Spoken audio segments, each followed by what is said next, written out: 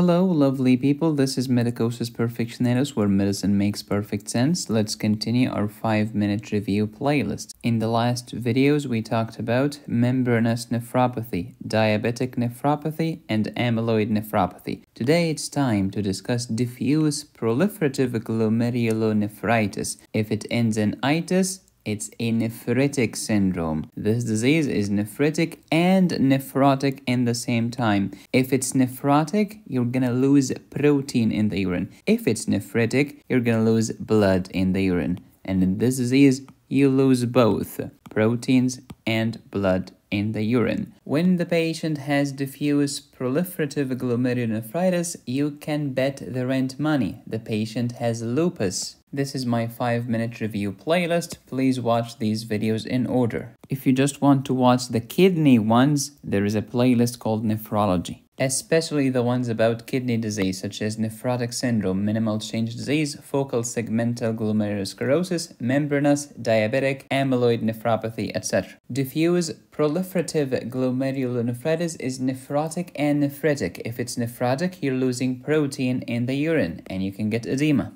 Normal kidney is like a normal colander, but nephrotic kidney is like a bad colander. It lets protein through. You're losing protein in the urine. When you lose protein in the urine, you lose your oncotic pressure, #edema. When I have nephrotic syndrome, there will be high protein in my urea, low protein in my emia, edema, and hyperlipidemia.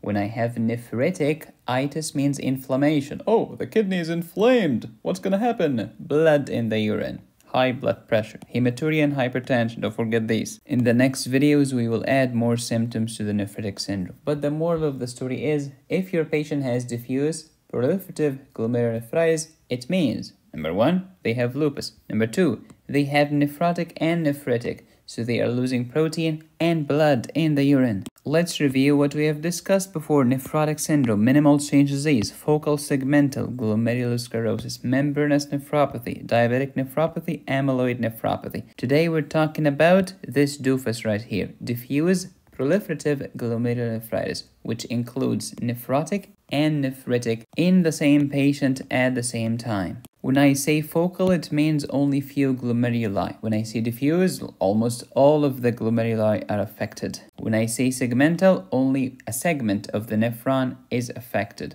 But what about proliferative? Proliferative means that the glomerulus is getting hypercellular. So when I say diffuse proliferative glomerulonephritis, it means that basically almost all of your glomeruli are affected and they are hypercellular. They are inflamed, that's why it ends in itis, and you're leaking protein and blood in the urine. A good kidney should not filter plasma proteins and should not filter red blood cells. But this kidney is screwed. It lets protein and blood in the urine. This is your normal kidney right here. Afferent arterial, capillary tuft, efferent arterial.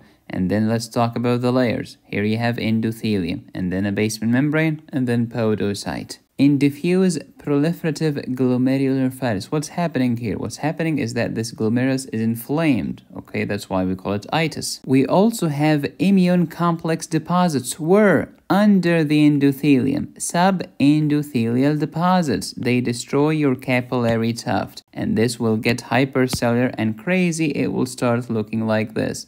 You see that?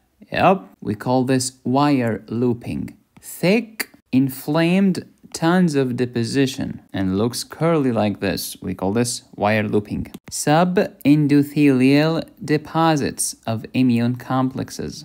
Diffuse proliferative glomerulonephritis is both nephrotic and nephritic, and your patient has lupus. This is your lovely basement membrane. Here you have the epithelium. Here is the endothelium. If I have diffuse proliferative glomerulonephritis, I will have immune complex deposition here underneath the endothelium called subendothelial immune complex deposition. How would I see this? Immune fluorescence under an electron microscope. And these deposits will cluster like this, and we call it a granular pattern. Let's talk about lupus very quickly. If you want to learn more about lupus, I have a video on lupus on my website, medicosisperfectionalis.com. What's the most common visceral organ involved in lupus? It's the kidney. We call it lupus nephritis. There are many criteria to help you diagnose lupus. One of them is a kidney disease. In lupus, we have immune complex deposition in your skin and in your kidney. When it comes to your kidney, these are subendothelial deposits right here, and they are granular in pattern. Most patients with lupus have kidney disease. What kind of kidney disease? Well, it depends. We have 6 classes. It could be very mild, like minimal change disease. Remember, minimal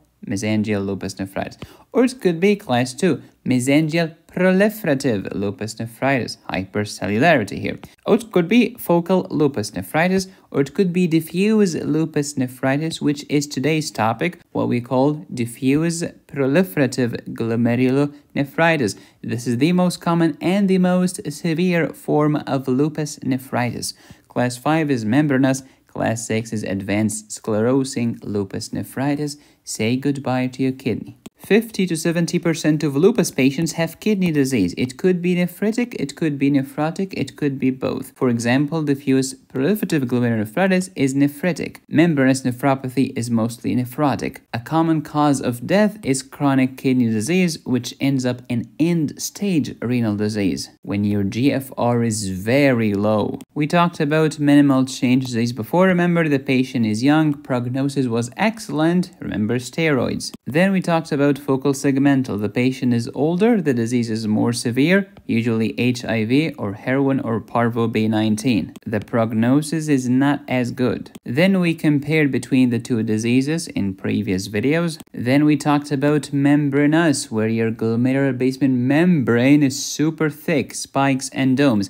This is the most likely nephrotic syndrome to cause renal vein thrombosis, DVT, PE, etc. If you have chronic uncontrolled diabetes for more than 10 years, you get diabetic nephropathy. Remember to give ACE inhibitors and to manage the diabetes. Hyaline arteriolosclerosis, claims Style-Wilson nodule. Amyloid nephropathy could be primary amyloidosis or secondary amyloidosis. Amyloid deposition, Congo red, apple green birefringence. You cannot treat it without treating the underlying disease. Now it's time to talk about diffuse proliferative glomerulonephritis. The patient has lupus. Diffuse proliferative is the most common and most severe subtype of lupus nephritis. It has nephrotic and nephritic. The patient is losing protein and blood in the urine. Blood pressure is usually high. Immunofluorescence, you see granular subendothelial immune complexes. I'll also see this on electron microscopy. On light microscopy, tons of neutrophils, itis means inflammation, hyaline thrombi, and the capillaries are weird and they look like a wire loop. Eventually, this will lead to scarring of the glomeruli. Say goodbye to your kidney. Treatment: give steroids, cyclophosphamide as early as you can. These are immunosuppressive because lupus is an autoimmune disease. Prognosis is horrible. Eventually will cause rapidly progressive glomerulonephritis, which can lead to chronic renal failure and stage renal disease. Rest in peace. We're gonna miss you. Lupus is so horrible. I'm not making fun of patients. I'm trying to make medicine easy for medical students so that you can help patients. End-stage renal disease is when your GFR is less than 15 ml per minute. Normally, it should be 125. This is so low. Pause and review. I have close to 1,000 videos on this YouTube channel, but I have premium courses on my website, such as the renal physiology course. My website is medicosisperfectionalis.com. I also have an acid-base imbalance course and a cardiac pharmacology course. And while most students are not studying in January, you, my friend, are the exception. So here is a 60% discount for you. Just use promo code NEWYEARLEARNING. And this discount applies to any product on my website. Thank you for watching. Please subscribe, hit the bell, and click on the join button. You can support me here or here. Go to my website, download my courses. Be safe, stay happy, study hard. This is Medicosis Perfectionalis, where medicine makes perfect sense.